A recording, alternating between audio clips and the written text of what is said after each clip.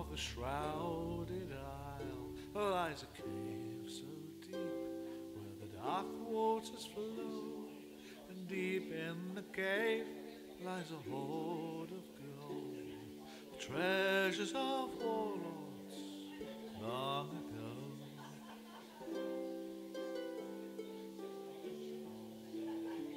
On a stormy night you can hear the cry of the fearsome beast who guards the gold. He's taken the life of many as a man. Both fool and brave say the tales of old.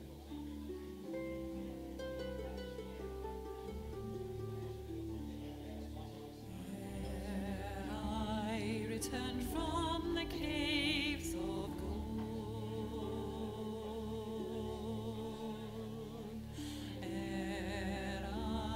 returned from the caves of gold.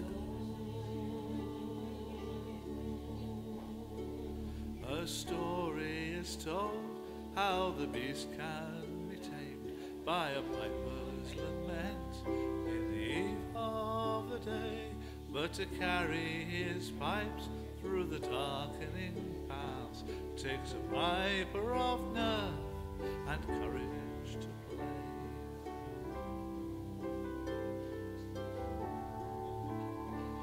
Young Piper MacArthur now was such a man. He paid to soothe the soul of the waves. To find his fortune he blew his pipes, and trusting to God he entered the caves.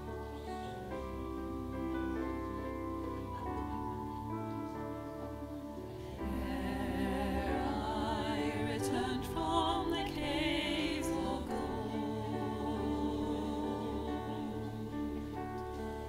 ere I returned from the caves of gold, From over the island they came to see young Piper MacArthur march into the shadows. They followed his route by the sound of his pipes. When they heard the beast roar, their hearts froze.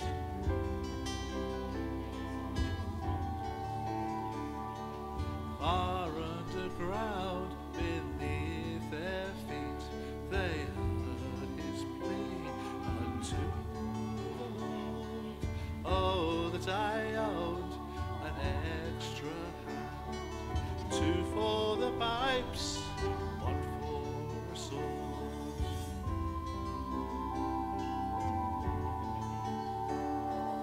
ere I returned from the caves of gold,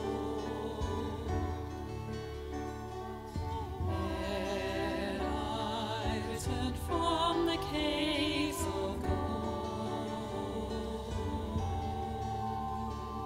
He played till he came to the well of the maids, where the icy flow turned his fingers to stone.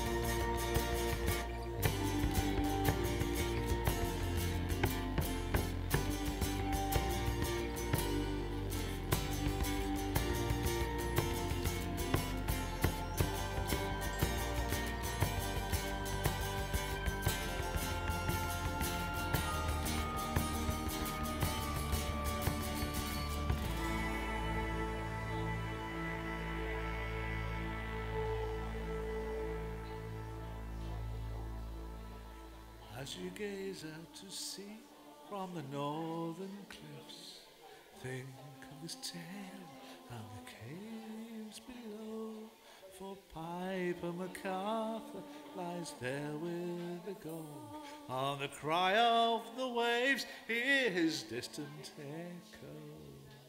Ere I returned from the caves of gold,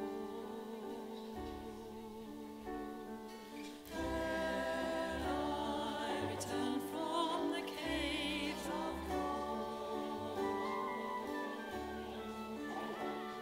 The kids on the rocks will be bearded ghosts. ere I returned from the caves of gold, The newborn calves will be milking cows. ere I returned from the caves of gold, The staggering foals will be swift horses. ere I returned from the caves of gold, The squabbling boys will be men of strength. ere I returned from the caves of gold, The birds of the night will be turned to stone. ere I returned from the caves of gold, ere I returned from the caves of gold, ere I returned from the caves of gold, ere I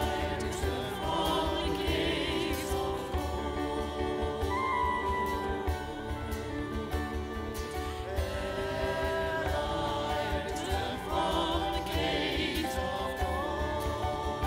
ere I returned from the caves of gold, ere I returned from the caves of gold. He lay till he came to the well of the maids, where the icy flow turned his fingers to stone.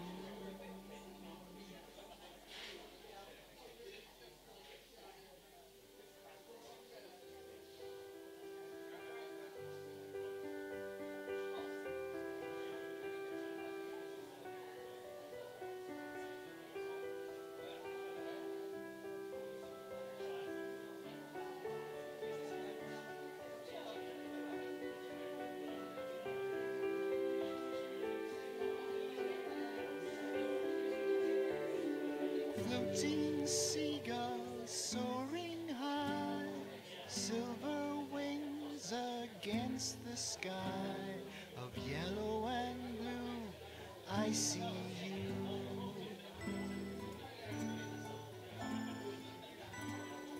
Flight of owl gliding low, silent wings, white feathers glow, catching my light, startling sight.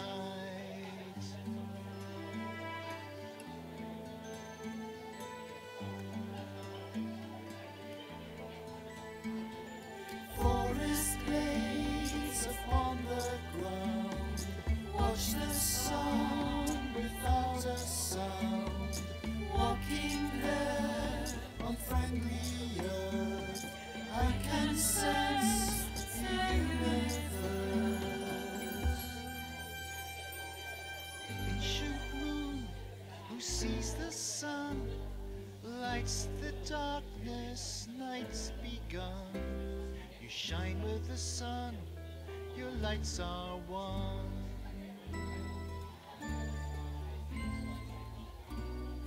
Go ghostly starlights, distant bright, lights the secret of the night, burning afar, there you are.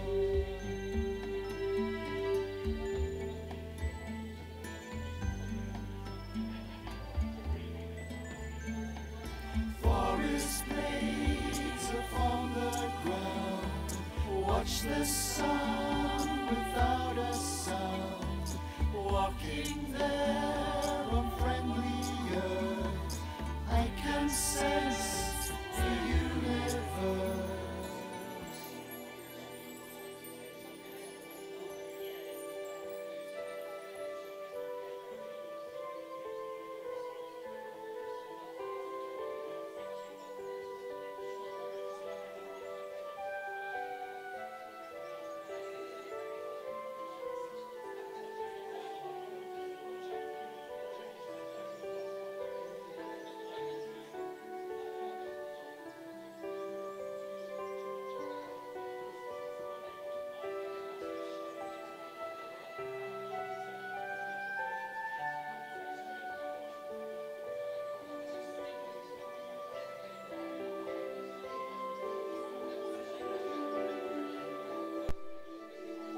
Ancient trees, I'll watch the sun climbing high, the day's begun.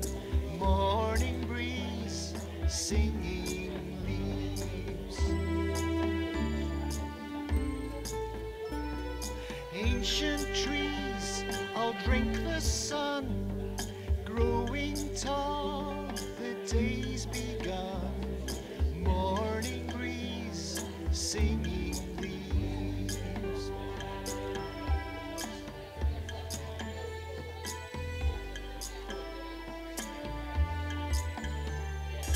Forest blades upon the ground, watch the sun without a sound, walking there on friendly earth. I can sense the universe. Forest blades upon the ground, watch the sun without a sound, walking there on friendly earth. I can sense the universe.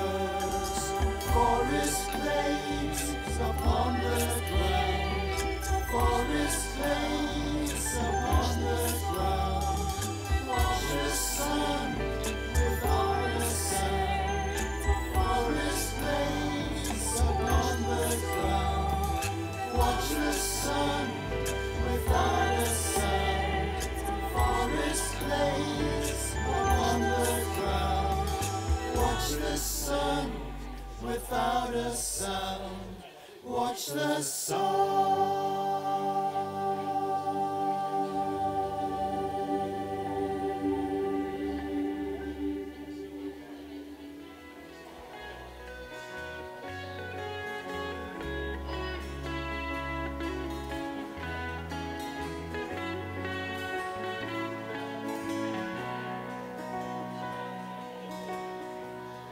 When snow falls at night, there's a hush in the darkness.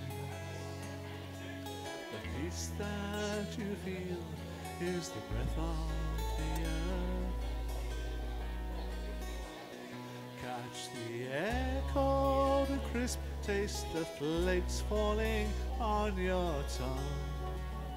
Your warmth beside me is more than I deserve, more than I deserve.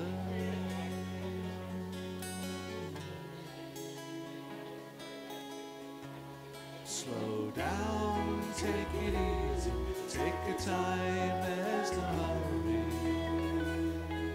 Stop, look around, enjoy what you have.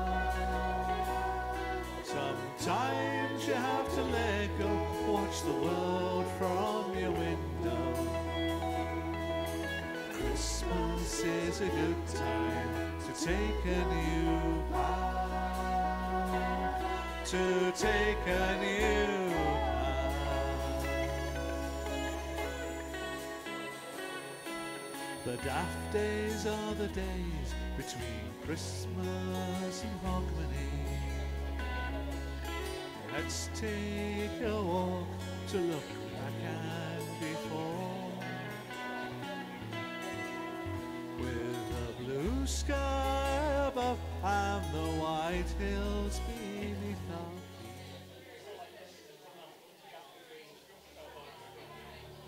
feet. I tell you what to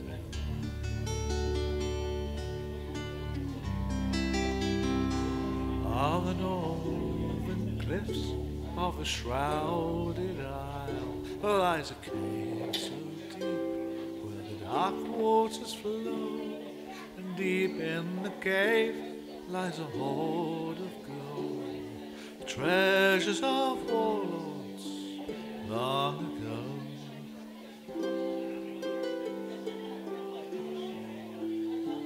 On a stormy night you can hear the cry of the fearsome beast who guards the gold. He's taken the life of many as a man, both fool and brave say the tales of old.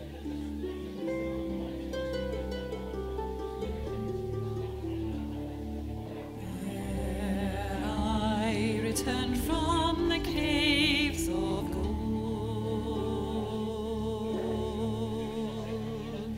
ere I returned from the caves of gold,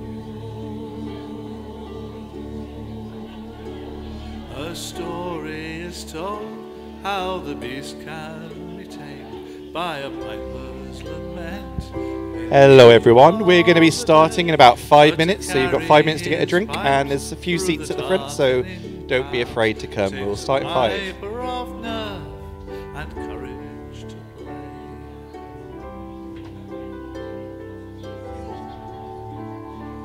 Young Piper MacArthur now was such a man. He played to soothe the soul of the waves. To find his fortune he blew his pipes, and trusting to God he entered the caves.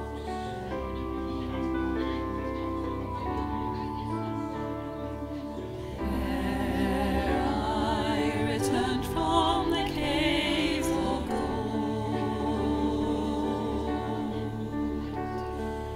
ere I returned from the caves of gold,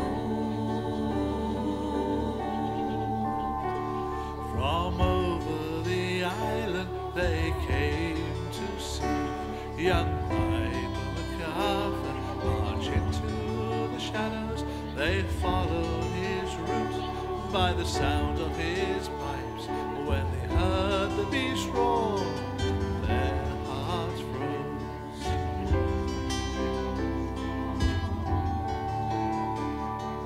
Far underground beneath their feet they heard his plea unto the Lord. Oh, that I owned an extra hand, 2 for the pipes, 1 for a sword.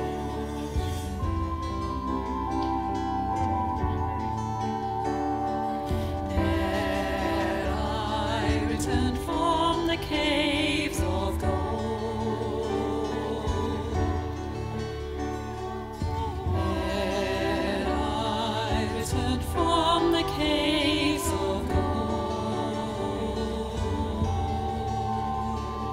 He played till he came to the well of the maids, where the icy flow turned his fingers to stone.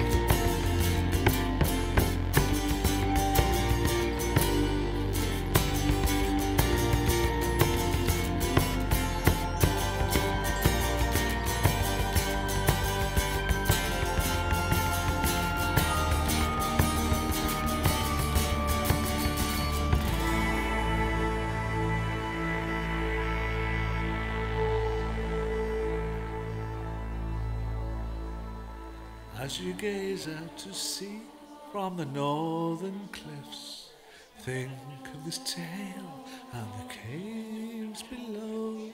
For Pippa MacArthur lies there with the gold. On the cry of the waves, hear his distant echo.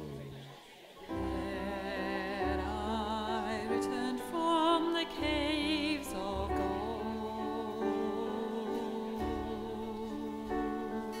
Then I returned from the caves of gold.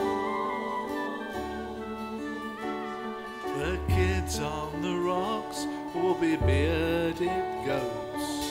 Then I returned from the caves of gold. The newborn calves will be milking cows. Then I returned from the caves of gold. The staggering foals will be swift horses. Then I returned from the caves of gold.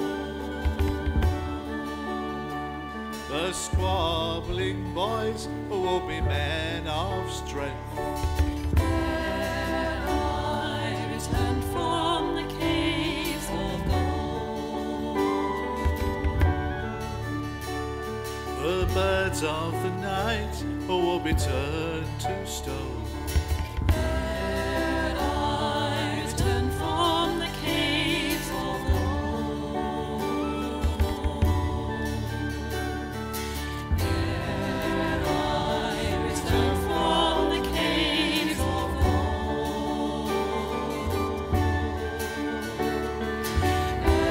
Then I returned from the caves of gold. Then I returned from the caves of gold.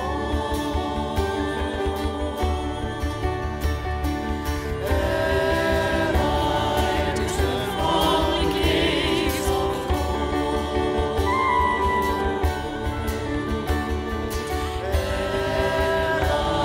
returned from the caves of Then I returned from the caves of gold. Then I returned from the caves of He played till he came to the well of the maids, where the icy flow turned his fingers to stone.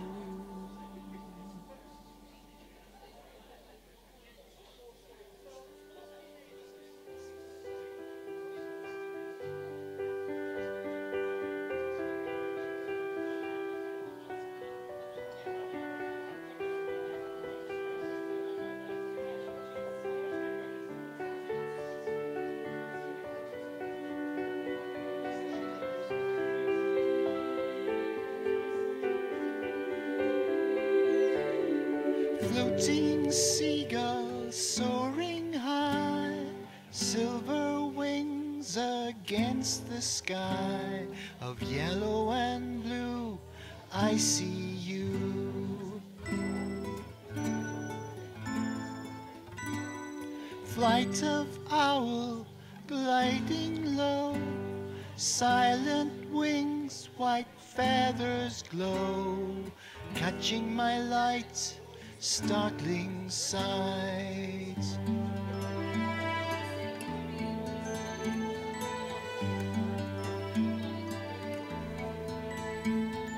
Forest glades upon the ground, watch the sun without a sound, walking there on friendly earth, I can sense the universe.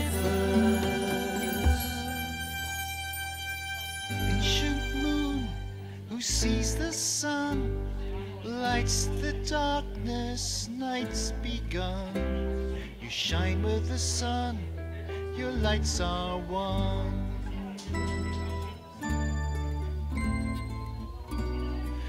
Ghostly starlights, distant bright, lights the secret of the night. Burning afar, there you are.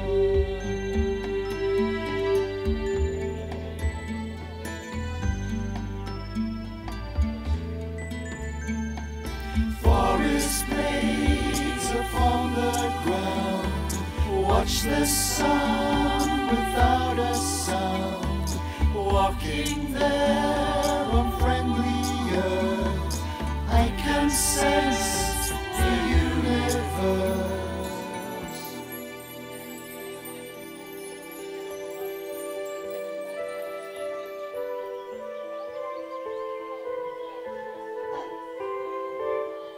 Hello, everybody.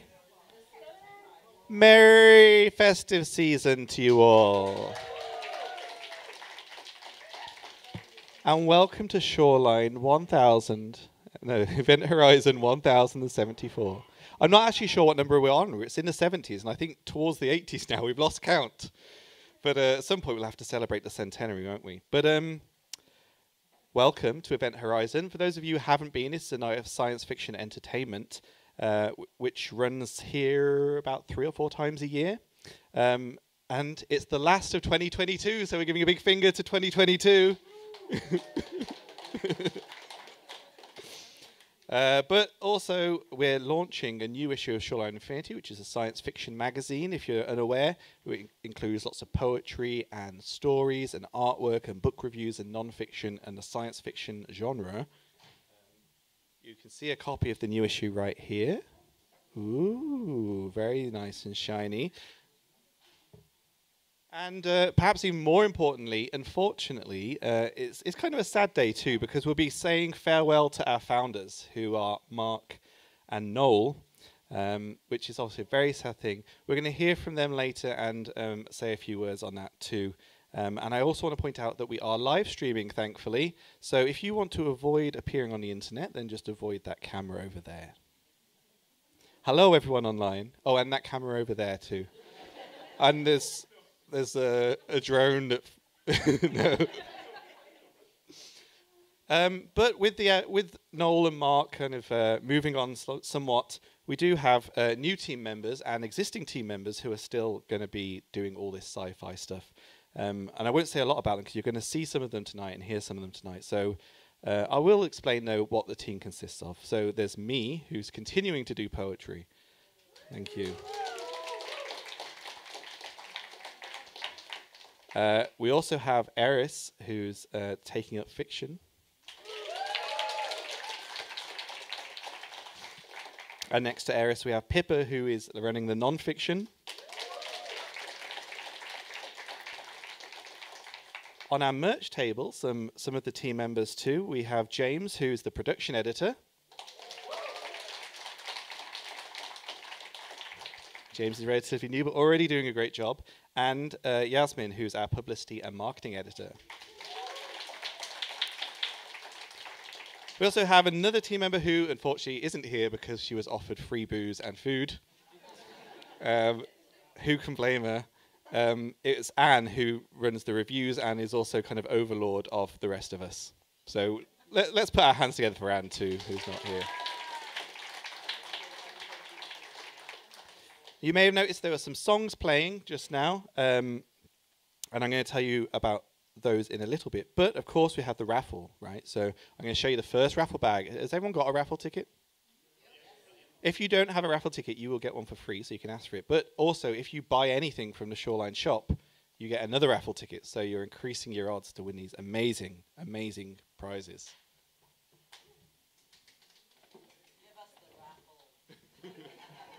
So the first bag is a Christmas bag. What do we have? Well, on my way here, I decapitated Rudolph the reindeer so that you could wear his antlers. I've also... He did, I know, come on, he's such a show-off. And a mug that's in the shape of a Christmas pudding. Yeah. Rudolph the Red-Nosed Reindeer DVD. An elf lollipop. I'm wondering if this is the lollipop from the Santa Claus movies, you know, that makes you fly. I think it might be. And lastly, and I'm sure this is in high demand, especially after you've heard some of the gags tonight, we've got a Christmas joke book.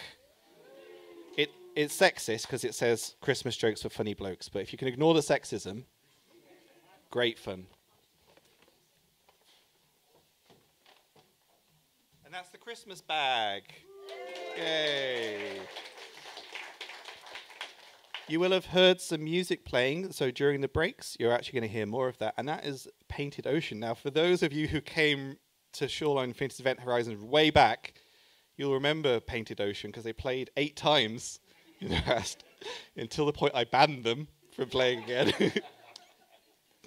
I'll tell you a little bit about them though, because you may not know about them. Painted Ocean have been a fixture at Shoreline of Infinity's Event Horizons, having performed in person or via the interdimensional music box no less than 8 times, establishing the tone of our events and leading the way in making sure that music became an integral part of our over 70 Event Horizons to date. Painted Ocean is made of Mark Toner, Shoreline's arts director, and Noel Chidwick, yes, Shoreline's editor-in-chief. And their music has been described, I think by them, as progressive folk rock with a touch of the psychedelic about it. That was Painted Ocean. And before I introduce our first speaker tonight, I am actually going to show you Raffle Bag 2, because I'm not hosting all of tonight. We're introducing each other, but I need to do the raffle stuff, so we're getting it out of the way. So Raffle Bag number 2. Oh no, yeah, oh, it's a biggie. The actual gifts aren't that big.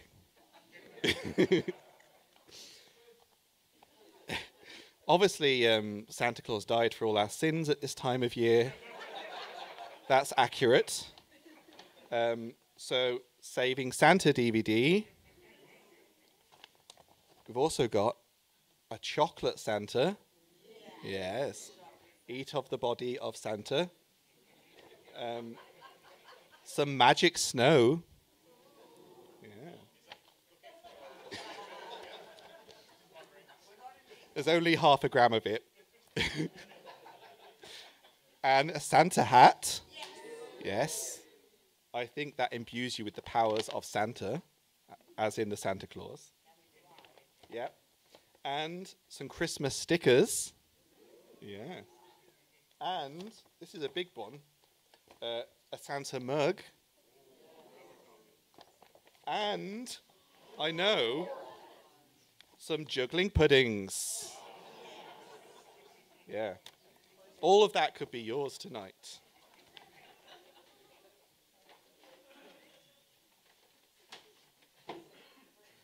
Okay, we'll leave the third bag for later. But, okay, let's get on with it, right? So, the joke.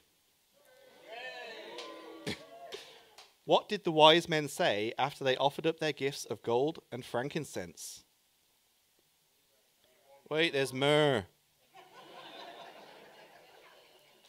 Thank you. I think that one's quite clever, personally. Okay, so our first speaker tonight is Eris Young. Eris writes and edits speculative fiction. They are the fiction editor at Shoreline of Infinity, and their short stories have appeared in magazines such as Pseudopod, Fusion Fragment, Escape Pod, and Metastellar. Their story, All That Water, came first place in the 2021 British Fantasy Society Short Story Competition. In 2022, they received a Scottish Book Trust New Writer Award. So please welcome Eris Young.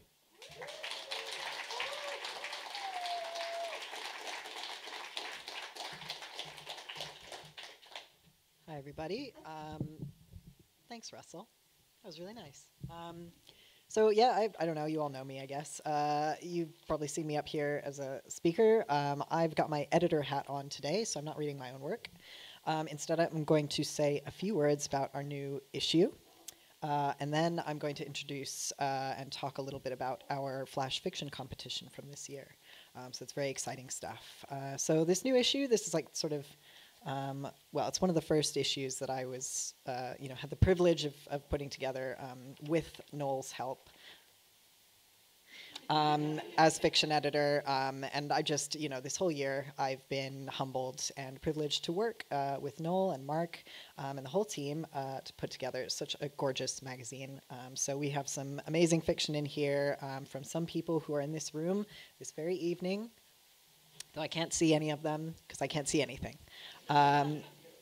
We've got some quite bleak stories, some dystopian stories, and some also uplifting and hopeful stories. There's far future space opera, there's utopian sci-fi, there's near future contemplative stuff. So I highly recommend you give it a read. And that's just the fiction. There's also poetry, nonfiction, interviews, book reviews, and some gorgeous illustrations. So I highly recommend you pick up an issue, a copy of issue 33.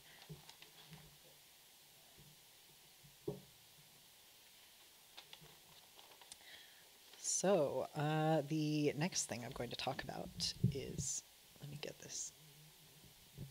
Yeah. So this year we had, we've got our annual flash fiction competition. The theme this year was myPet. This was judged by, so it's science fiction flash stories, 1,000 words or less. It was 1,000, right? 1,000 words or less? Yeah, 1,000 words or less, judged by Edinburgh University students. And oh, it was Napier. This says University of Edinburgh. It's his fault. It's his fault. It was Napier. Yeah. God damn it. These are the hands that you're leaving the magazine in. But yeah, some incredible Napier students read and judged the stories. We've got 3 winners here.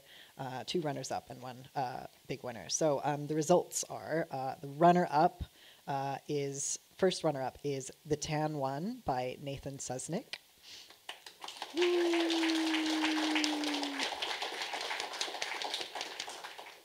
Our other first runner-up, they're not ranked, is Omnipet by Dom Barlow.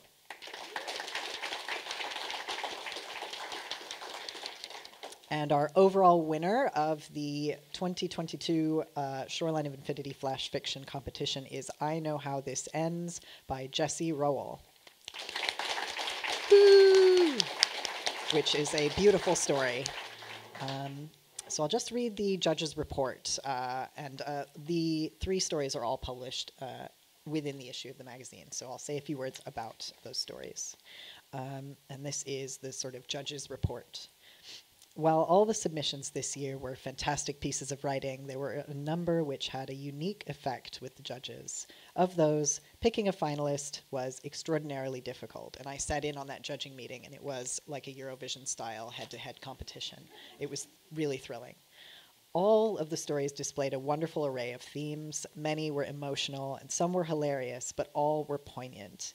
Each writer displayed fantastic technical ability, wit, and dedication to their craft. Picking a winner of the competition came through much debate, arguing, and table throwing, but eventually, I Know How This Ends emerged, displaying an excellent thematic architecture through its hermit crab-based metaphor, analyzing the state of humanity and its current or futuristic dwellings. This piece is one that will stay with the judges. Its poignant take on the humanity as space explorer and introverted techie tropes were excellent twists on sci-fi fiction conventions, giving its reader food for thought for many moons to come. So you will be able to read that fantastic story in the issue there for sale at the table just over there. And before I introduce our next speaker, Debbie Cannon, who will be reading, are you going to read the entire winner? That's great. I'm looking forward to hearing it read aloud. I have been instructed to tell a joke. Picture me with a gun to my head. Where do Sith go shopping for Christmas presents? At the Darth Mall. I heard someone sadly say the answer to the joke. Yeah, really? Yeah. Yeah. Yeah. Right, and now reading the winning story will be Debbie Cannon. Debbie is a writer and actor and one of Playwrights Studio Scotland's mentored playwrights for 2022. Very nice. She has written and performed 2 one-woman shows, the award-winning Green Knight and The Remarkable Deliverance of Alice Thornton. Career highlights include Seeing Stars with rock superstars Painted Ocean. She is also a Mark Toner and Noel Chidwick superfan. Please welcome Debbie Cannon.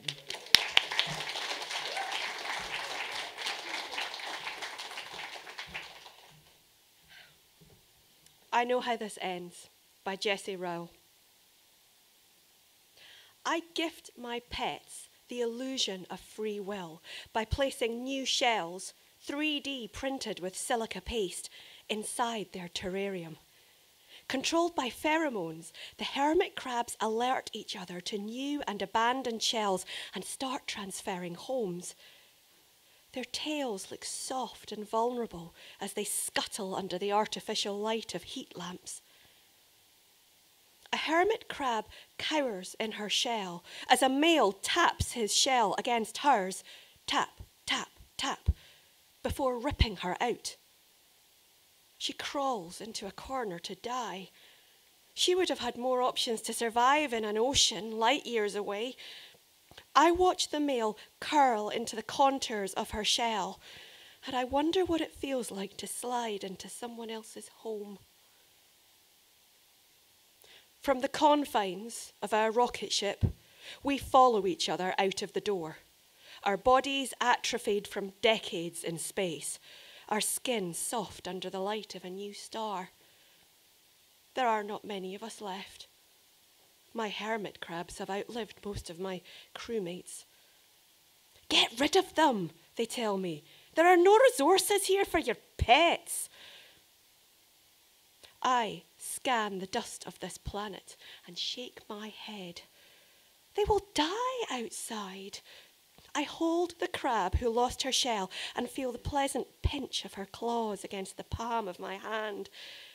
There is something beautiful and alien about her, a living jewel. Her black eyes pivot as she watches me.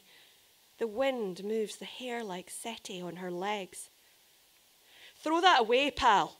You need to deploy the builders. I make my pet a new shell instead. A couple of shells, actually, and I let her choose one. She snuggles into her new home. Then I send out the machines to fabricate our new homes with silica paste, stationary shells that we will wear against this inhospitable planet. Perhaps one day we will trade these homes with each other, like hermit crabs when we feel constrained, and occupy a new floor plan or design. The designs fail. Chlorine winds eat holes in our buildings and blister our builders. We retreat into the confines of our rocket ship and watch our ghost town erode around us. The ruins disappear by nightfall, sparks arcing across the dunes. I extract silicon from the planet's soil for my shells, red and purple hues to match the planet's dust. The hermit crabs inspect them, scrambling over forms I've designed to imitate the planet's geology with its whorls and curved foothills. The oldest one, with crimson legs, taps at a shell. Tap, tap, tap, and adopts it as his own. He looks up at me, and I smile. The rocket frame groans around us as it shifts against the wind. Resources are dwindling, and there's talk of forming an expedition. I measure time in hermit crab generations and shell manufacturing, refining my designs and composition. My pets are patient. They don't need to hear my voice, and I have fallen silent in their presence. A couple of my crewmates joke about boiling and eating them, but they fall silent when I brandish my blaster at them. Tap, tap, tap. We think it's the wind, but we start seeing ghosts outside the portal windows. Dust wraiths form above the sparks, visible for a moment, before vanishing into the shadows. They tap at the door of our rocket ship at night, emitting no infrared signature for our scanners to capture. What are they? My crewmates ask me. What do they want? Come on, you're the closest thing we have to a biologist, you and your stinking pets. I shrug. I'm an architect of habitation units, not a biologist. Most of the biologists died en route. There are not many of us left. Tap, tap, tap. I have enhanced the hermit crab shells to be indestructible against the planet's environment with its chlorine winds and electrical storms. My beauties love their new homes and clamber to occupy the spaces I've designed for them. Their legs open and close like fingers on a fist before retreating into their shells to sleep. Tap, tap, tap. They're getting more aggressive. Not the hermit crabs, my little lovelies, but the things outside our rocket ship. And my crewmates have grown mad with misconceptions. They rage at the tapping, fantasize about violence, and pretend that we still have free will. Our free will ended when we trapped ourselves inside this shell. I know how this ends. Tap. That's enough of this infernal knocking, the captain says. I'm going outside to confront these bastards. The things pull out his legs from under him. He shoots his blaster, but it flies off into the night as they drag him away. Tap. Our executioners stand outside the broken door of our rocket ship now, watching us and waiting. Tap, tap, tap echoes through the hull. We see them clearly for the first time, their black eyes pivoting above segmented symmetry, their translucent bodies blending into the crimson dust. They reach inside to pull us out. Shoot them, you fool! My crewmates scream at me. I tend to my hermit crabs. They crawl over my hands and pinch my skin one last time before crouching back into their shells. I hope they will be cared for in my absence. Their artificial shells will survive far into the future. I have made sure of that. Their remains will adorn our ruins.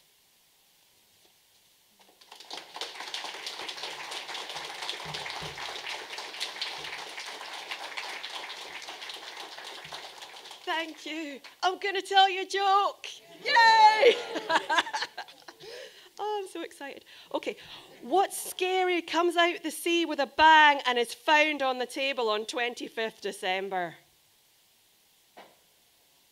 A Christmas kraken. Yes! And it's my great pleasure to introduce the next speaker reader, who is the brilliant Pippa Goldschmidt. Pippa is non-fiction editor here at Shoreline of Infinity. She writes fiction, which is awesome, and non-fiction inspired by science. She has had her work broadcast on BBC Radio 4 and most recently published in Magma, Art Review, Times Literary Supplement, BBC Sky at Night magazine, and New Writing Scotland. So please give a big hand for Pippa.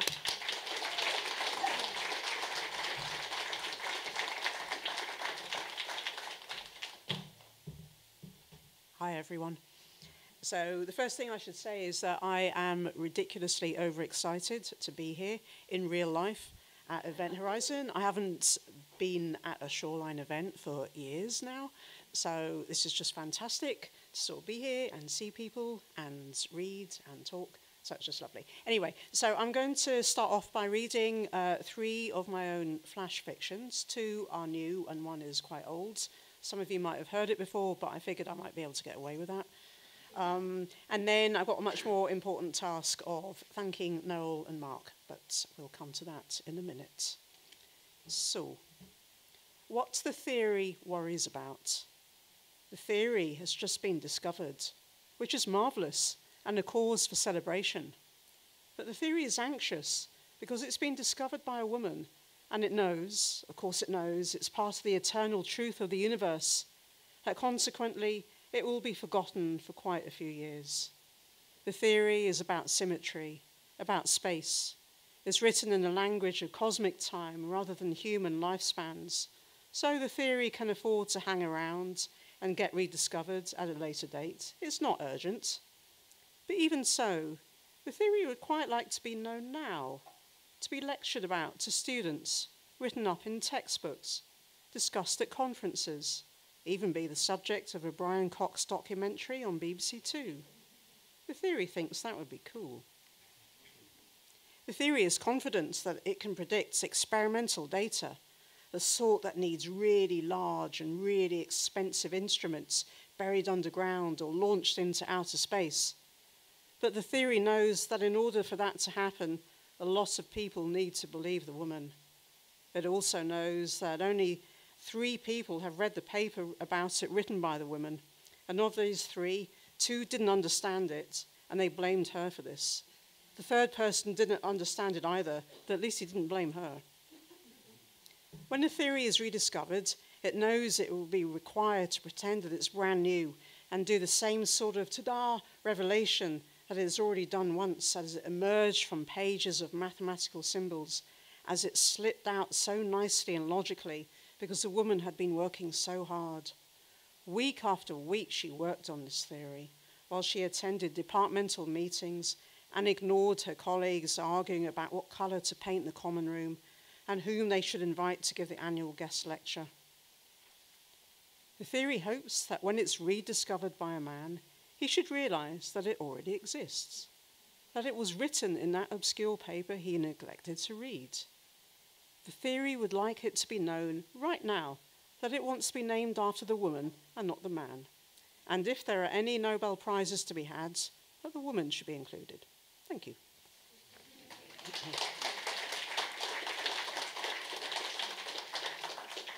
So the next one is very loosely inspired by the very first X-ray that was made by the German physicist Röntgen in 1895.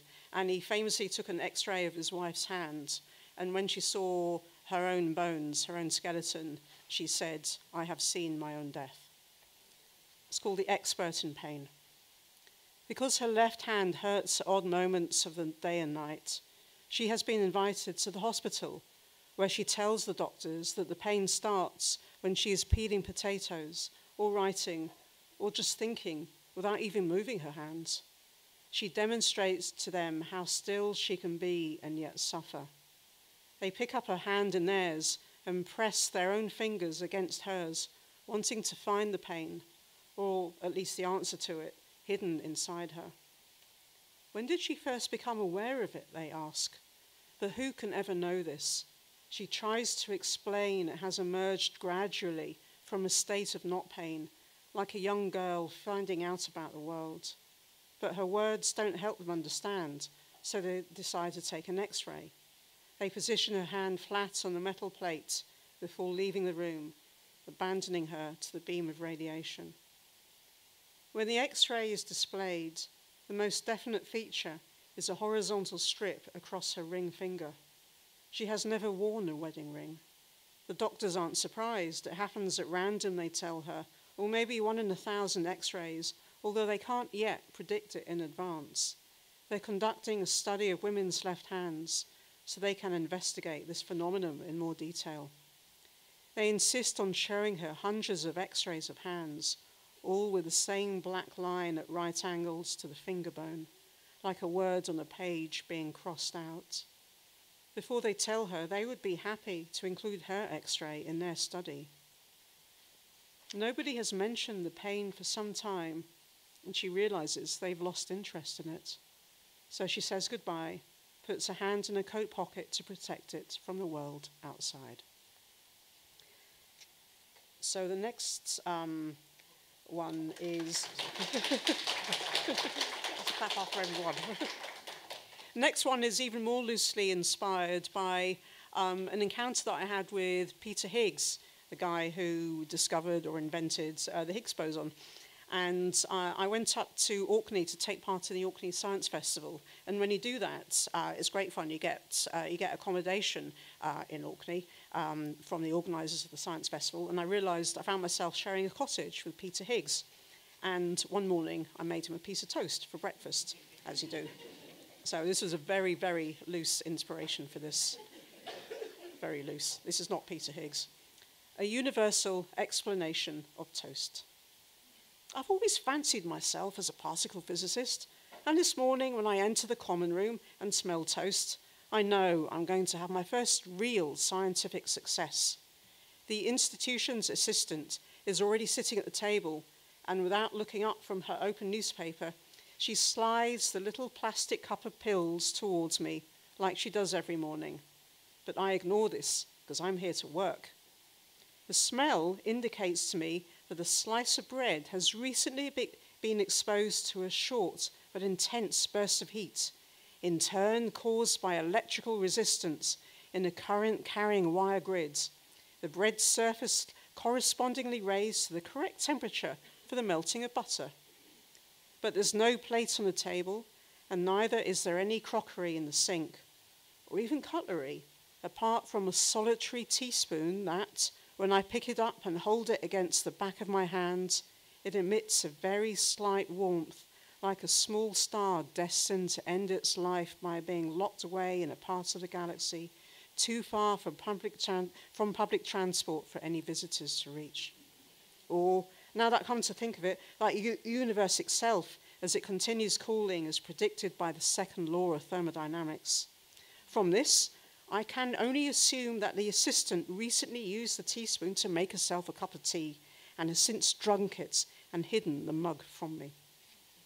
When I search in the bin for evidence of tea bags, she continues to read her newspaper, tracing each line of the codes that I've never been able to crack.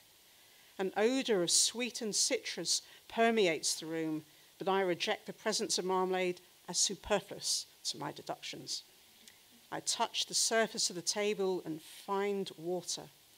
A damp table is one that has been wiped recently, and a table is white because it's dirty, and it's dirty because it's had crumbs scattered on this, and from this I deduce the existence of carbon produced by helium atoms, these atoms themselves being primordial and thus formed in the Big Bang.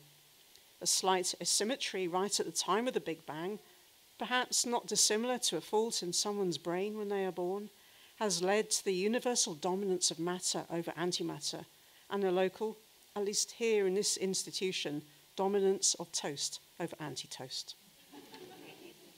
The assistant has nearly reached the bottom of the page and the end of her story, but I've got there before her.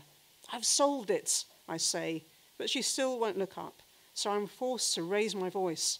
I can prove it all. The existence of molecules and atoms, quarks, leptons, bosons, and the origin of mass itself. And because she's always such a polite lady, she closes the newspaper, sighs quietly, and prepares to listen to me. So the last one is actually... Last one is the title story in my collection, The Need for Better Regulation of Outer Space. And I'm pretty sure I've read it before at a previous Event Horizon, but that won't have been for several years, so you might not remember it. Or you might do. You might enjoy reading, listening to it again. Anyway. The GPS was the first clue, for us at least, that something had gone wrong. Day after day on the school run, it insisted we were somewhere else, snarled up in traffic in Saigon, stuck outside a checkpoint in East Jerusalem, or battling away through the waves to St. Kilda. We took the GPS back to the shop, but they said there was a problem with all the satellites now, and they suggested an A to Z. That was the same day we tried to watch the Cup match on Sky, but the pitch was covered in echoes of past games, all piled up on each other like pages torn out of an old book. Electric ghosts of players scored goals against themselves over and over again, at least until the TV burst into flames. They just couldn't cope with all that information. Then the satellites started crashing into each other like celestial dodgems, and all the astronauts in the space stations were trapped, waiting for help that could never reach them. It got to the point where we could go and sit outside at night, reading our books by the light of the debris catching fire as it slammed around above our heads. Some of this debris was large enough to survive the atmosphere and reach us on the patio, and we wondered why it had been so important to launch a coffee cup or a pencil into outer space in the first place, and whether the astronauts had been a bit too ambitious in their choice of poetry anthologies. And exactly how much the dead millionaire had paid to have his ashes launched into outer space, complete with a brass plaque engraved for all eternity. We could use the coffee cups, but the poetry was a bit charred around the edges and frankly second-rate stuff, so we went to Oxfam. The ashes sit on the mantelpiece and glow as if they're being resurrected in heaven, and that's okay, but the body of an astronaut still strapped to its ejector seat was too much. It only just missed our greenhouse and made a crater in the lawn. And now there's no more night, and the skies turn to grey junk. So we're having our summer holiday in the living room. We're pretending it's Glastonbury under the dining table, converted into a shelter in case any more debris rains down. Okay, so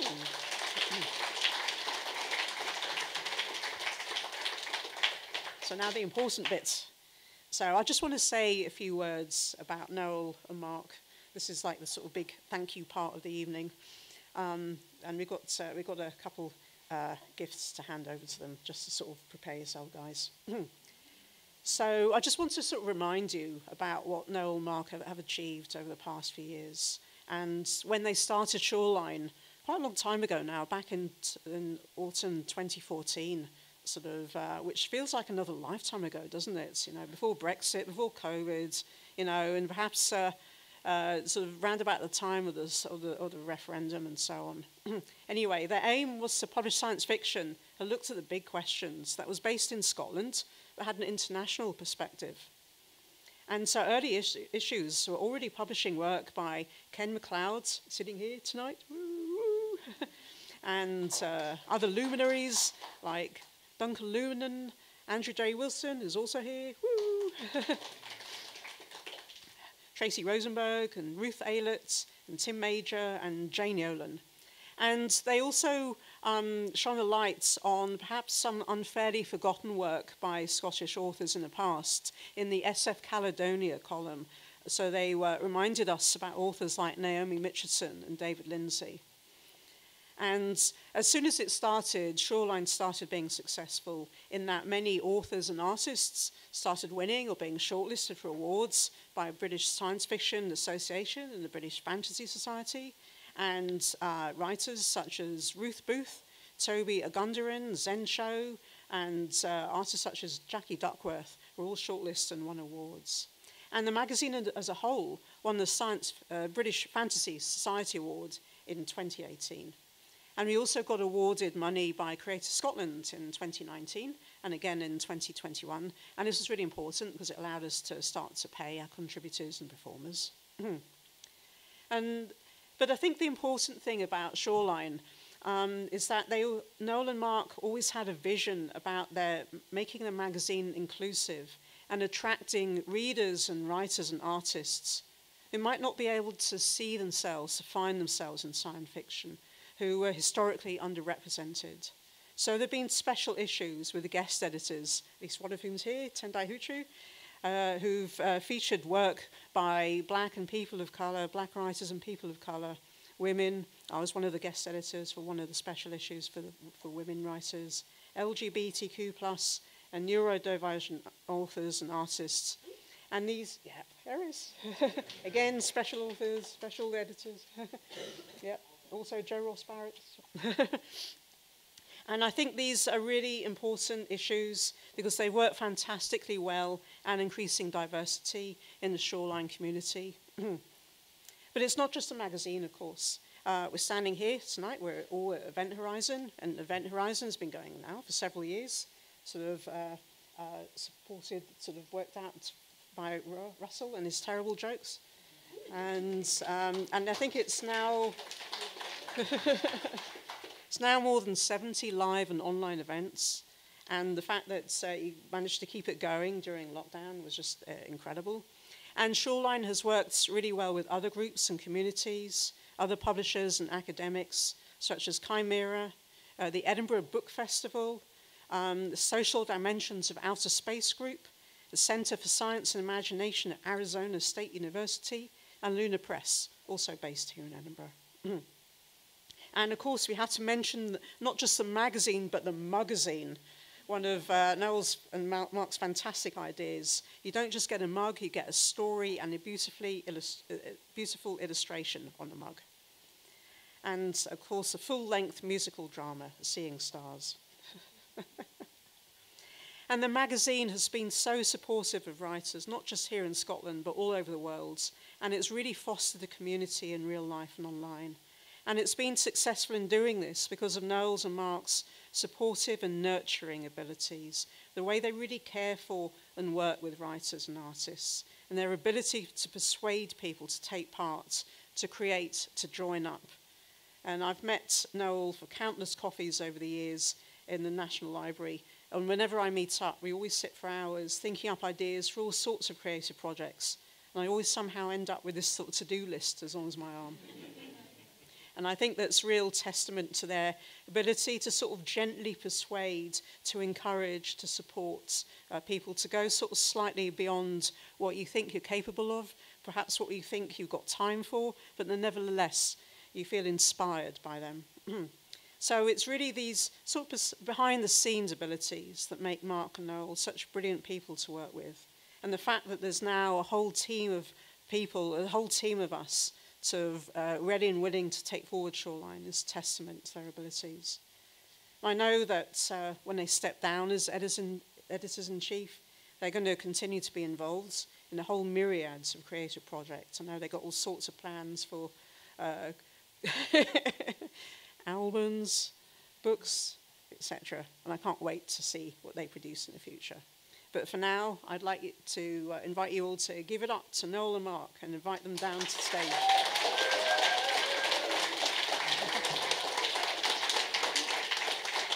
We have gifts.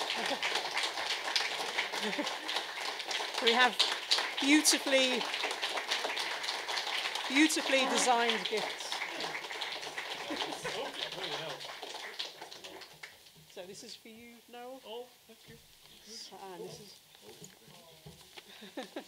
Look at these later. Okay.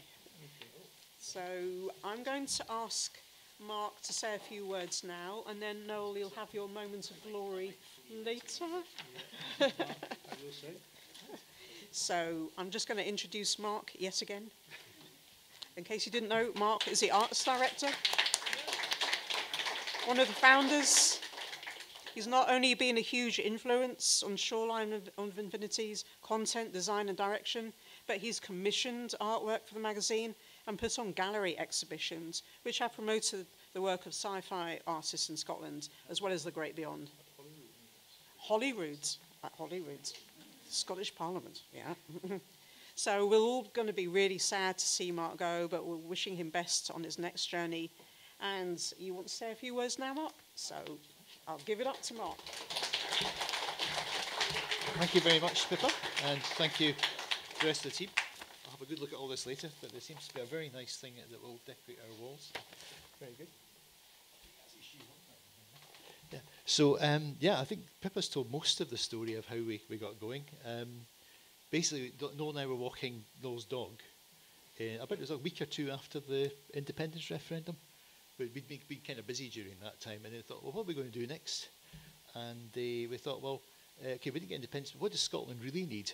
And immediately the answer was obviously a science fiction magazine, because they didn't have one. So Noel has had a lot of history with making fanzines and stuff like that in the past, so he thought, well, I can take over the words. And I thought, well, I'm a comic artist, I do that sort of thing, so I'll do something with the art. And it sort of grew, and then we ran into Russell, and it kind of took off. Because the other thing is, Russell was very early, and it's a kind of a triumvirate.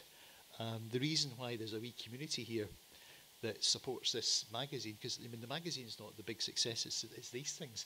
And this was Russell saying, well, you've got a magazine out, you're going to launch it.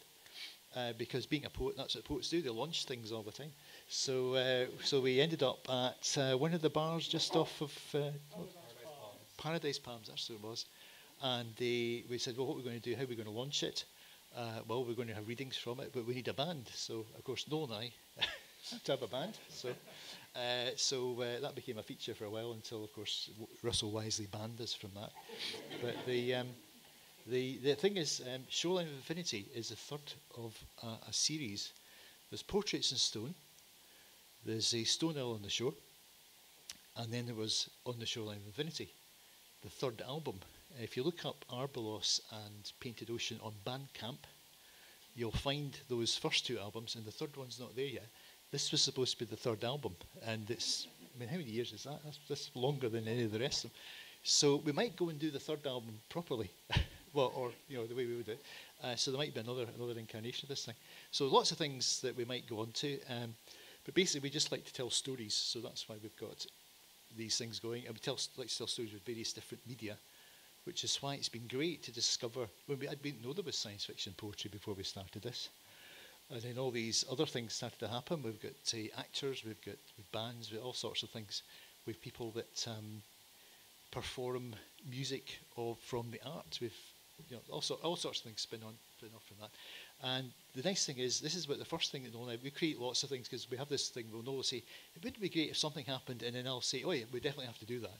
And I kind of egg him on and get him busy with stuff. So he does most of the work. I just kind of encourage him. And but it's nice. This is the first one we've actually been able to hand something on to another generation to carry it forward. So it looks like there's a future for this one, which is great. Which means that we can start making stuff and submitting and trying to get ourselves published in the magazine now as well. So we'll see what happens with that. We may have to use pseudonyms, but there's lots of things ahead. We're going to keep creating stuff. I just want to mention we have the Cthulhu brothers sitting at the back here who have performed at the Event Horizon before, and they basically they've come to take us away and make us do some music at some point. So that's definitely going to happen. And there'll be stories, there'll be art, there'll be all that thing. But thanks very much to everybody who's supported this over the years, and just this amazing community that's come out of nowhere. Just who would have known? Just walking a dog and suddenly you got this. So thanks very much for all the support you've had, and please continue to support the team because they've been doing this for quite a while now. It's just it took us a while to persuade them that you know what, you don't really need us to carry on because you guys are doing it, and so they're doing it. And the next issue, we'll see what that looks like. As the Beachcomber said, it's a farewell to Kings because we're going to do some music now. The next thing, but it's a whole new team. It's a much more cooperative team effort now, so that's great. So I'll hand it over to them, and hopefully we'll see another one of these doing something else some other time. So thanks very much, guys.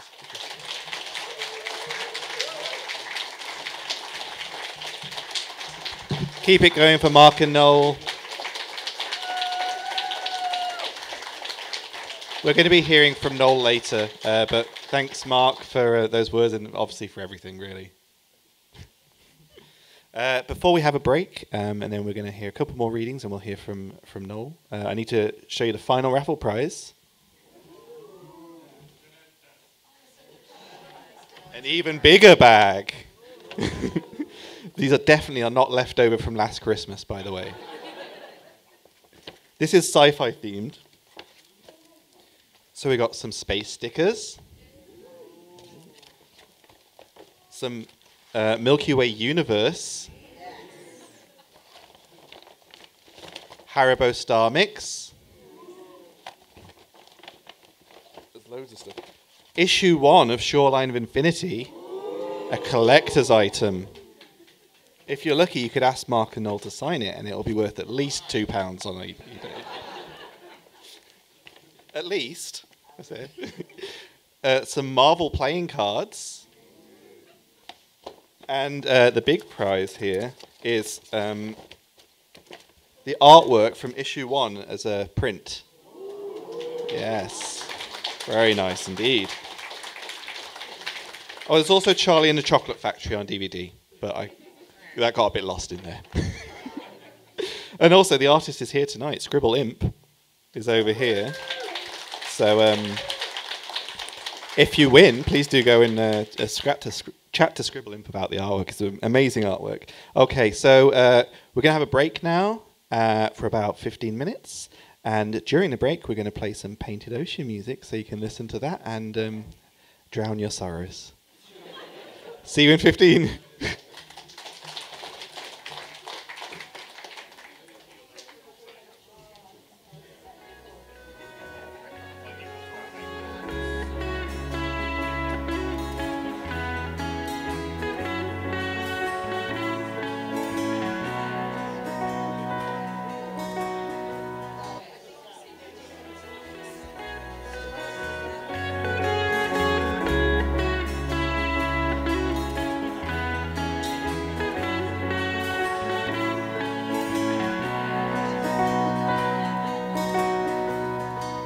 Snow falls at night, there's a hush in the darkness.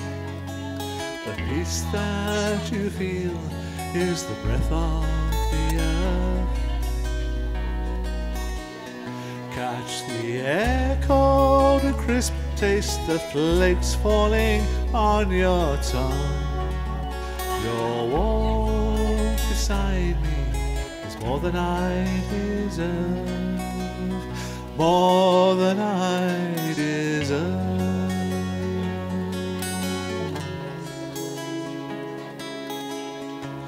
Slow down, take it easy, take your time, there's no hurry.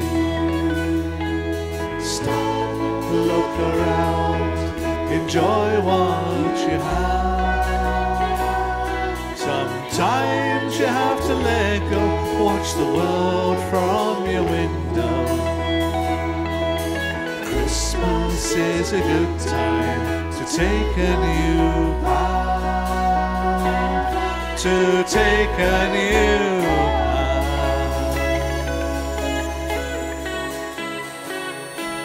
The daft days are the days between Christmas and Hogmanay. Let's take a walk to look back and before. With the blue sky above and the white hills beneath our feet, our worries dissolve with the turn of the door. With the turn of the door.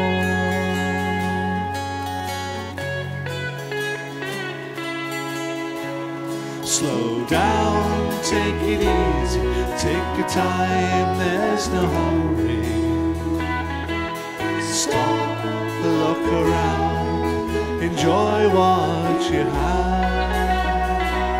Sometimes you have to let go, watch the world from your window. Christmas is a good time to take a new path. To take a new path.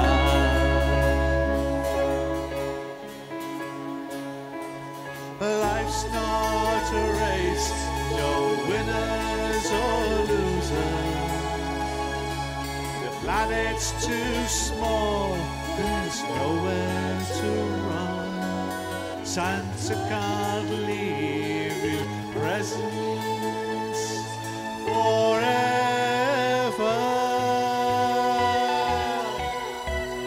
Switch off your screens, step away from your car, my friend. Put down your phone, take the buds from your ears. When did we fall into digital slavery? Let's cast off our toys, raise a glass and sing cheers. Raise a glass and sing cheers.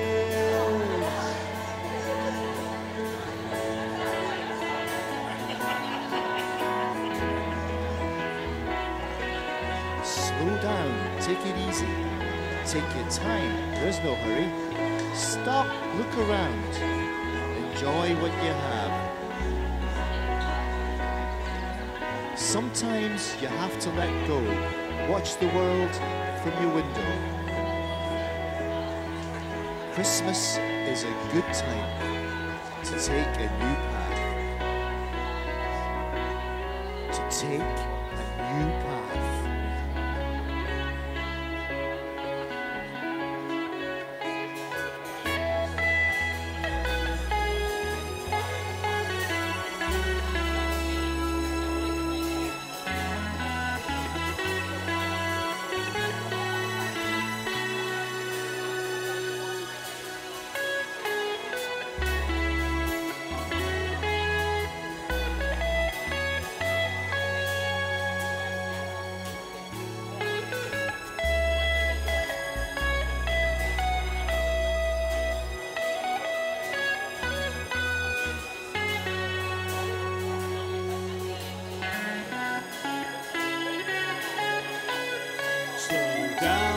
Take it easy, take your time, there's no hurry.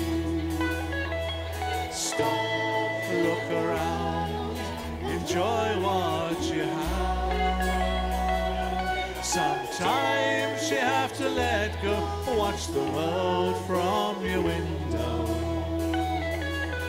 Christmas is a good time to take a new path. To take a new path.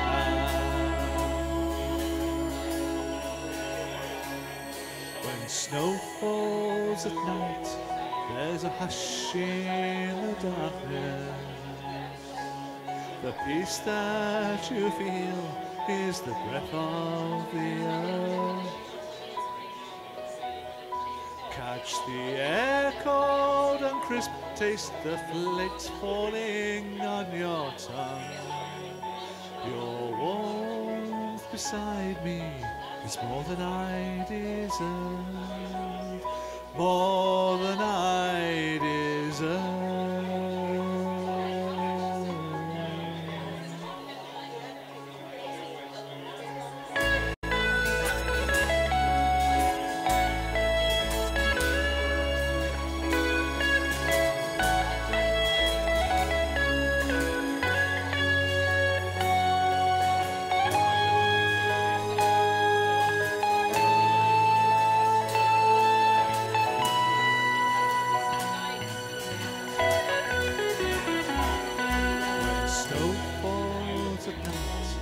There's a hush in the dark.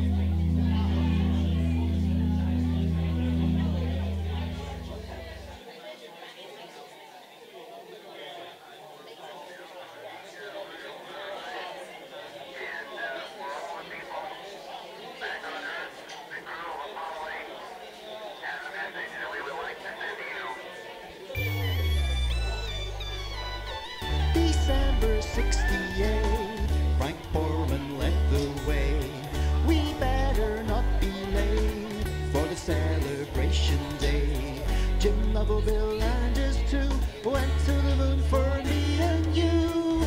We're going to the moon for Christmas, biggest journey in history. We're going to the moon for Christmas, you can watch it on TV. The shining little earth in the vastness of space. One picture showed its worth for all the human race. God bless all of you, they went to the moon for me and you. We're going to the moon for Christmas, biggest journey in history. We're going to the moon for Christmas, you can watch it on TV.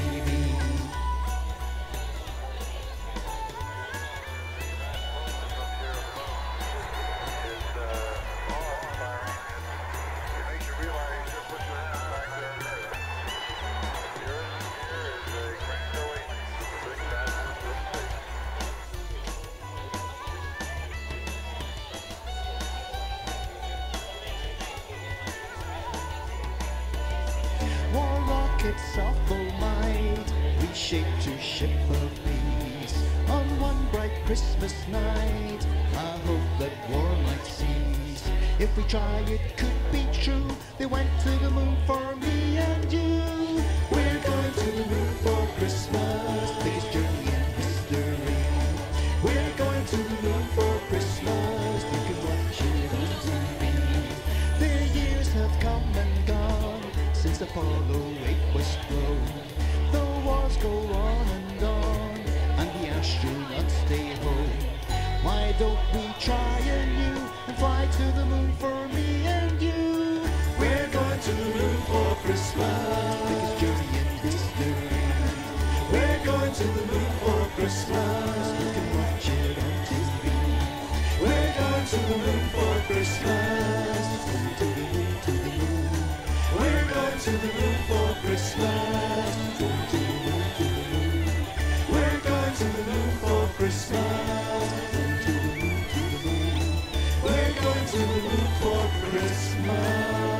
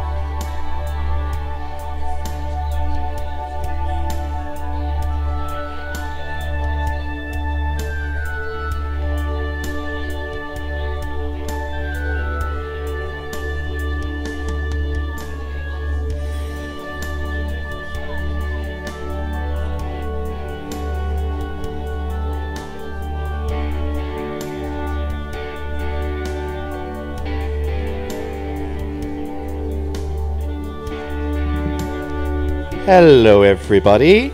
We're going to start back up again, so I'm going to give you a 30-second countdown. Well, I'm not actually. I'm going to just stand here for 30 seconds. Will you please take your seats if possible? Thank you. That's right. Have a lovely seat.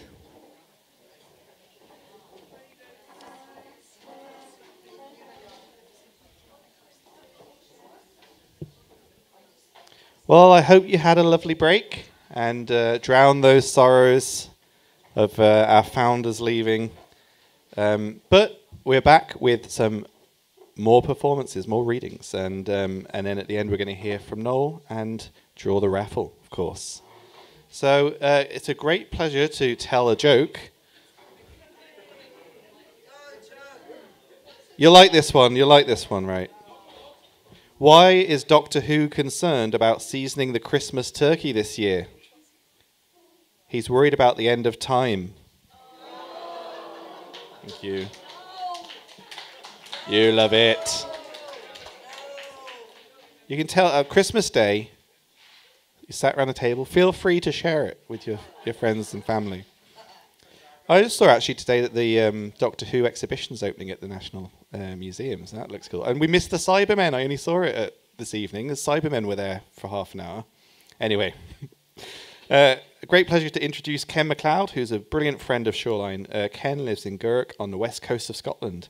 He has degrees in biological sciences, worked in IT, and is now a full-time writer. He's the author of 18 novels, from The Star Fraction in 1995 to Beyond the Hallowed Sky in 2021, and many articles and short stories, and Ken is immensely chuffed that some of them have appeared in Shoreline of Infinity. So please welcome Ken MacLeod.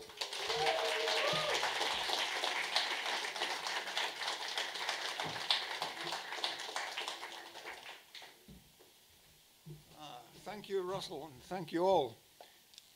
This story that I'm going to read, a short story, it doesn't quite manage to be flash fiction because it's, I think, 1,005 words long, was published as part of this collection a few years ago, Particulates, and it was a collection of stories inspired by an artwork, an art installation, no less, which involved, as I understand it, a very large circular room with green laser lights forming patterns around it. And it was obviously vastly more impressive than I'm describing now. And it inspired this little short story.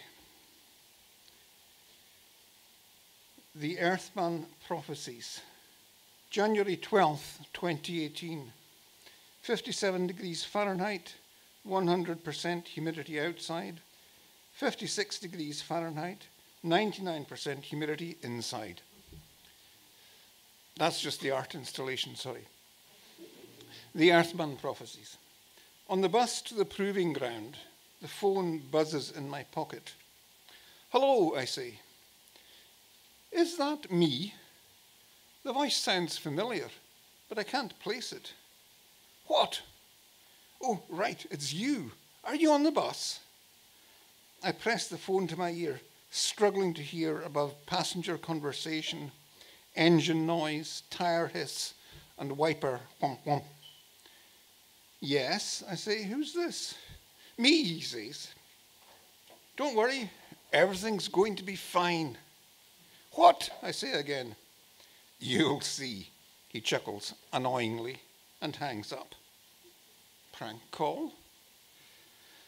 Last night, my landline rang about 10:30. No one spoke. Then I answered. Today's entry in my Google Calendar says, the year is 2018 and we're going to the stars. I never wrote that. Our aim is a little less ambitious. We're creating plasmas with directed lasers and focused electron beams. We hope our research will contribute to fusion power, but that's a long way down the line. The team has an in-joke, it's true. Between ourselves, we call the apparatus The Spindizzy, after the faster-than-light drive in James Blish's classic Cities in Flight novels, in which 2018 is the year of the first interstellar flight. Back in the 1950s, this may have seemed plausible. The proving ground is in the no man's land between the campus and the derelict port. We've repurposed a grain silo, 30 metres high, still dusty, and the roof leaks, but the space inside made an adequate laboratory once we'd hosed the crusted pigeon droppings off the floor. I'm late. Clarkson is underneath the 5-metre wide circular platform, adjusting and oiling the bearings. Sad paces around the perimeter, checking the lasers one by one. She spares me a nod. Clarkson emerges, wiping his hands. Sad steps back. All set? Yeah, and good morning to you too, she says. She's giving me a puzzled look. Clarkson laughs. Good morning, I say with a shrug. I know it can be awkward. No need to rub it in. You just here? Sad asks. Yes, I say. The bus was slow this morning. She frowns. I thought I saw you outside here half an hour ago, just before I got off the bus. I shake my head, but something's bothering me. Oh, well, says Sad. It was raining and still dark, so she spreads her hands. I stride over to the control pedestal. Its instrument labels still refer to the turbine it originally served. Wires shunt into the port of an iPad, where the readings will be displayed. This contraption is almost as jerry-rigged as the rotating platform, which we retrieved from a bankrupt truck garage. 12 electron beam diodes, matched by a dozen photoelectric sensors, are set 10 meters up all around the walls. Right now, of course, the readings are blank. Okay, I say, powering up. Sad and Clarkson retreat behind the 2-inch thick scuffed perspex of the safety screen. I click the main power switch to its first position. The platform jitters and then begins to rotate smoothly. I switch on the lasers around the perimeter. 60 needle-thin beams shine out. Angled sideways and inward, they converge 10 meters above the platform. In the dust and the drops of falling water, they're clearly visible, forming two twisted cones joined at their tips. Another switch powers up the electron beams, which aren't visible, but meet at the same place as the lasers. The point of the beam's intersection pops into view as a glowing phosphor dot on the iPad. Readings from the sensor scroll up in a column alongside. I fine-tune the beams and increase the speed of rotation. The platform's vibration can be felt through the concrete floor and the control panel. On this test, the 17th, we're spinning faster than ever before. And just as we expected, the plasma forms. The dot on the screen now has a counterpart in reality, a tiny, fiercely glowing sphere. The lines of laser light are now a blur. I take the spin higher. The plasma ball glows brighter and expands. The vibration through the floor stops, but I can still feel it through the heels of my palms on the control panel. Puzzled, I glance down. My feet are off the floor. A moment later, the panel itself is out of reach. I make a panicked grab for it and miss. I'm floating, quite inarguably. Sad and Clarkson are yelling. I look up and see the plasma ball become a ring, which opens out, descends, and passes around me like a hoop. I crash to the floor and just manage to land on my feet, off balance, stumbling. The room is silent and dark. Sad! Clarkson! Anyone there? Are you all right?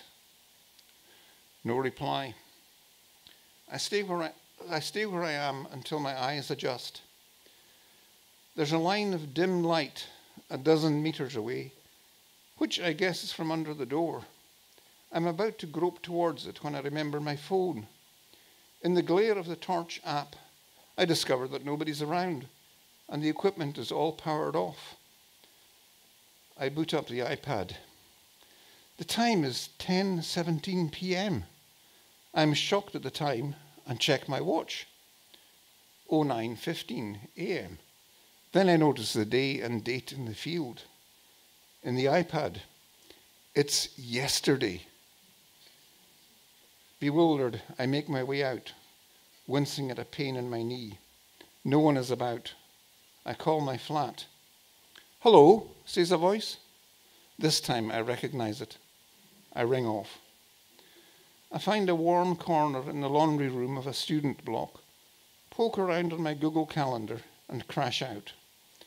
I wake up, bleary, sometime before 9. My watch is over 10 hours behind, but I can guess from the surrounding sounds. There's a payphone in the lobby. I switch off my phone and call its number. "Hello? Is that me?" I ask. Everything's going to be fine. I stroll to the proving ground in no rush. It's 2018. We're going to the stars.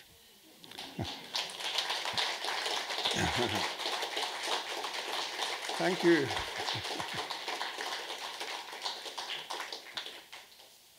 Now, Russell has asked me to read a joke.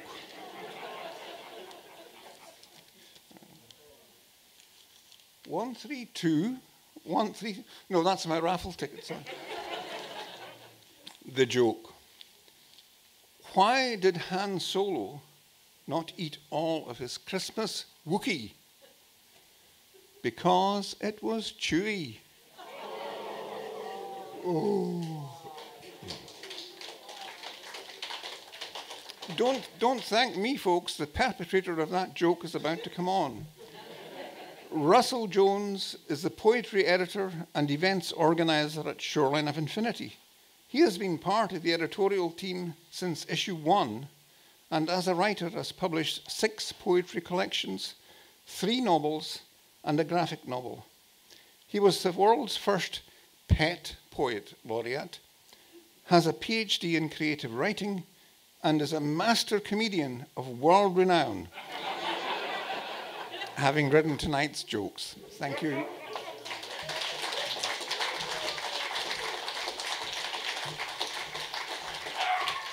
That was very kind of you, Ken, to say that about my jokes. Thank you.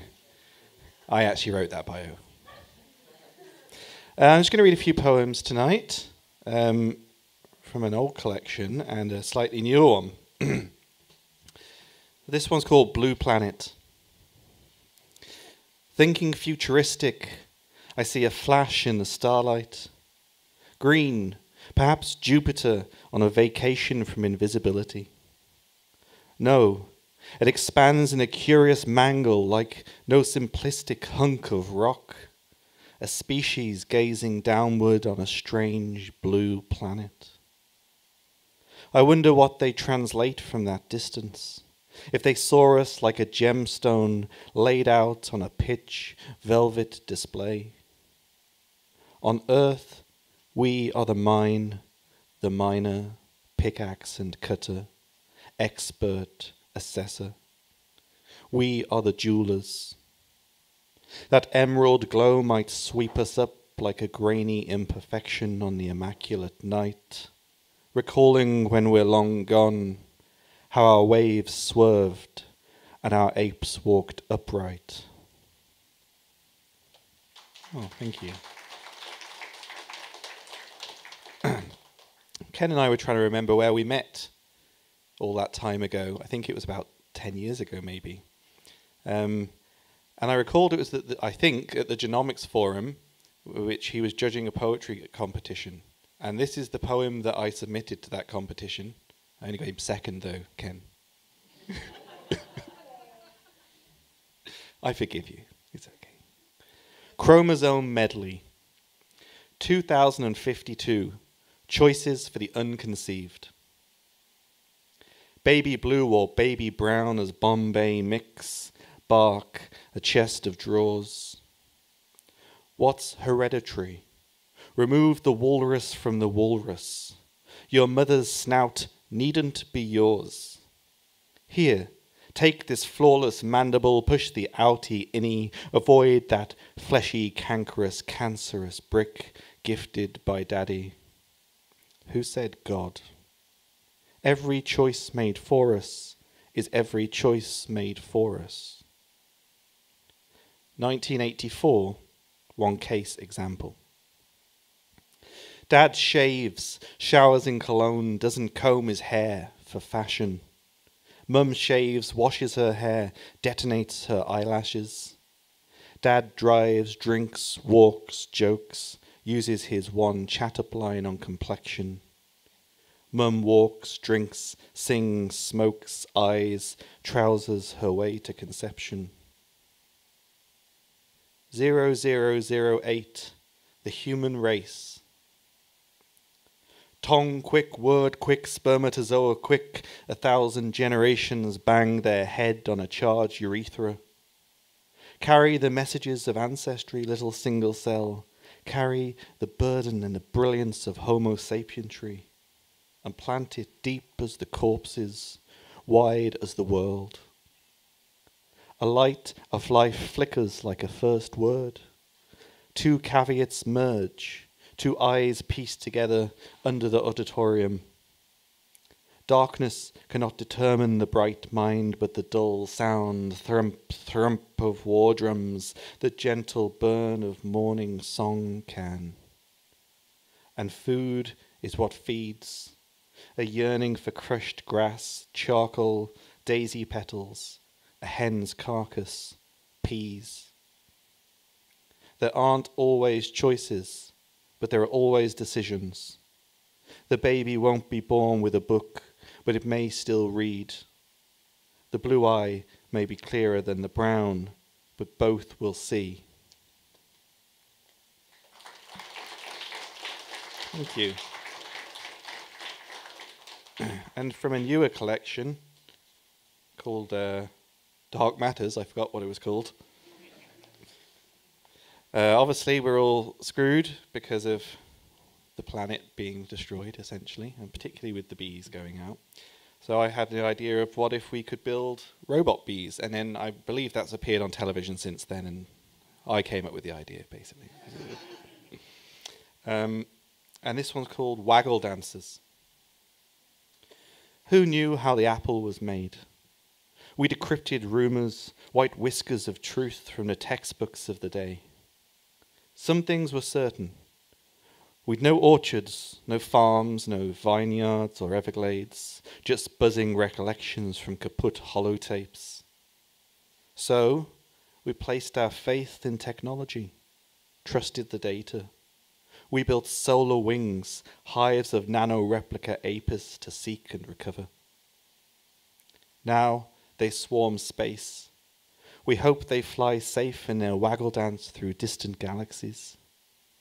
We're the workers, tracking signals we don't know the tail end of. We need a cachet, a golden seed of DNA to name our savior. We've no gods anymore, but we pray the bees will return. Save us from our self-made endless drift, our fruitless catastrophe. Thank you. And just one more. I mentioned Doctor Who earlier, so there's a Doctor Who poem. It's a sonnet.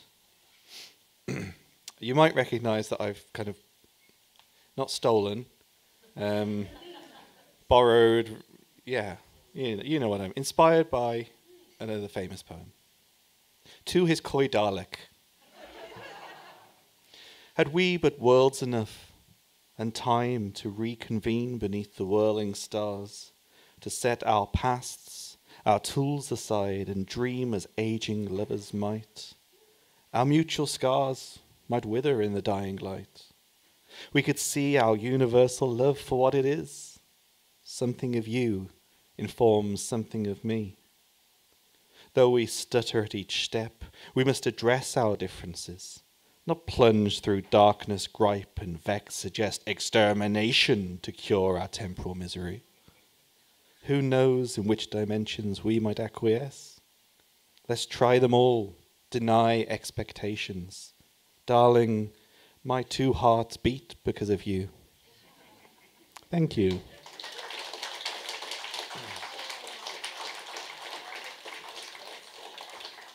And that's it for the readings, but we do, of course, have the very important, not task, pleasure of hearing from Noel Chidwick. And I'm going to introduce Noel because some of you may not know who he is. I would have thought you probably do.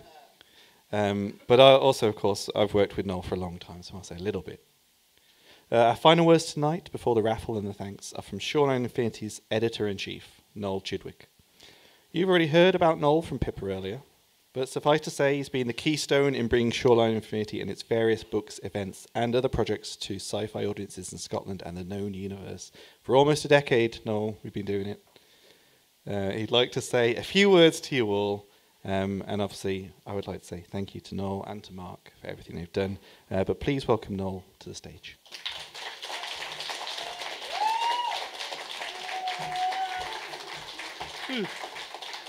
Well, what an amazing evening. Thank you very much, everyone, for all turning up and this little shindig. I have no idea what I'm going to say, so I'll probably ramble randomly, so I'll try and keep it short.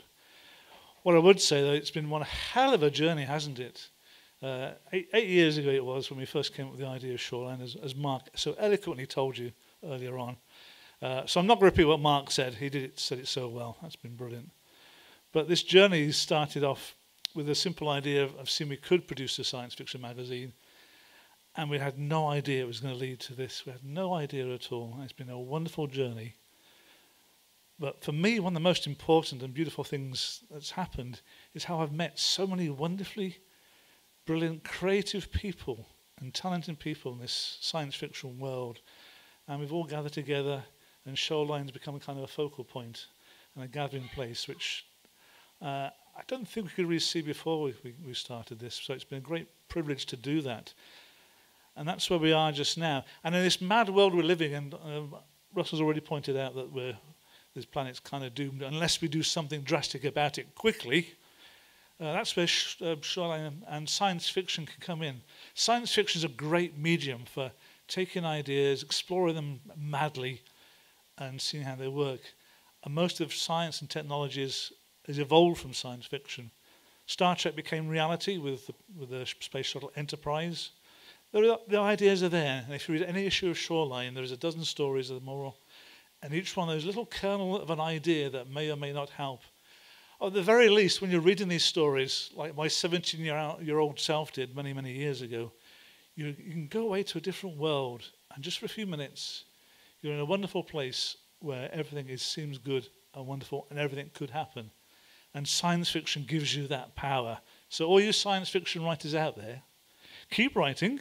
You're inspiring the next generation. And I'm glad to say the next generation of Shoreline Infinity will continue under this wonderful team, which I'm so pleased when they announced to me one evening over Zoom that they were going to do this. And a little tear did come to my eye. And I'm really, really pleased above all else that's happening. So I hope you will give the new Shoreline Infinity encouragement and support as you've given us so far with it. But thank you all very much for reading it, writing for it, and supporting it. It's all appreciated. So thank you very, very much.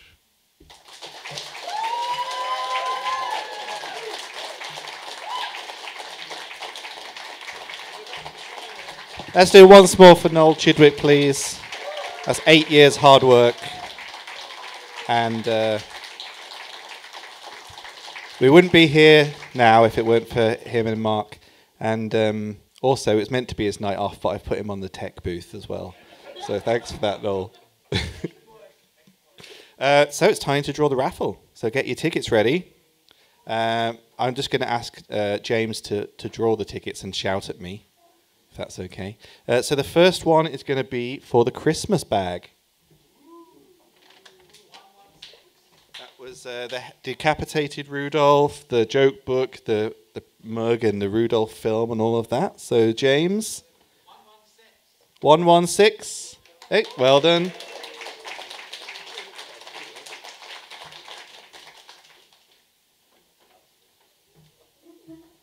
we have to do a drum roll before we do the number as well, because that's the.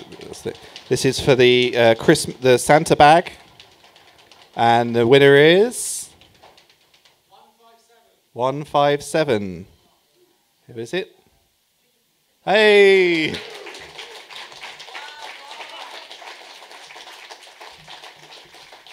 I'm glad you won. Well done. And the last bag is the Shoreline of Infinity sci-fi bag. It includes the first issue and the original artwork.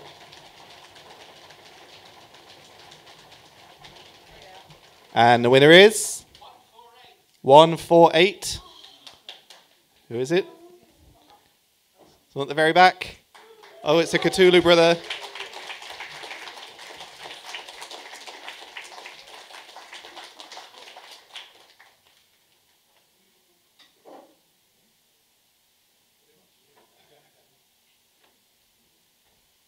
Well done to all the winners. Yay. If you didn't win this time, maybe next time. So you have to come back. So all that's left is to say a few thanks. So I'm going to do them all, and then I'll ask you to applaud. So to everyone behind the scenes, which is the staff at the Pleasance Cabaret Bar, Shoreline Infinity team, which includes James and Yasmin, who are on the merch table, to Sandy at Channel 7A for live streaming, Creative Scotland for funding, to University of Edinburgh, to Napier University students for judging our flash fiction competition. In fact, let's thank all of them right now.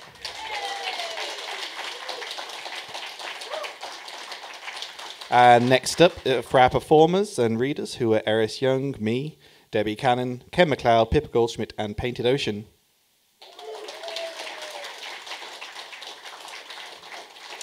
To all of you, without you, the Shoreline team would be at home crying as our founders sail off into the Shoreline of Infinity. And the biggest one, of course. So we've got to really raise the roof on this one. Our founders, Noel and Mark, for everything they've done for science fiction, for all the readers and writers in Scotland and beyond, let's wish them all the best on their next voyage into the great unknown.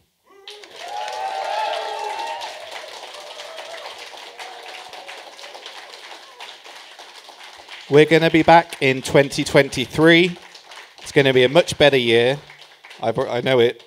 So keep watching our social media and have a great festive break. We'll see you then. Bye.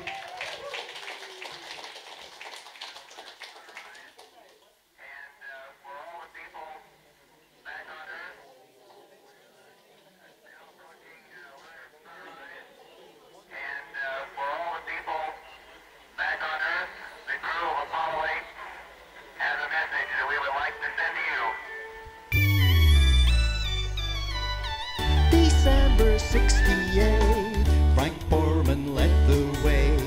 We better not be late for the celebration day. Jim Lovell, Bill and his two went to the moon for me and you. We're going to the moon for Christmas, biggest journey in history. We're going to the moon for Christmas, you can watch it on TV.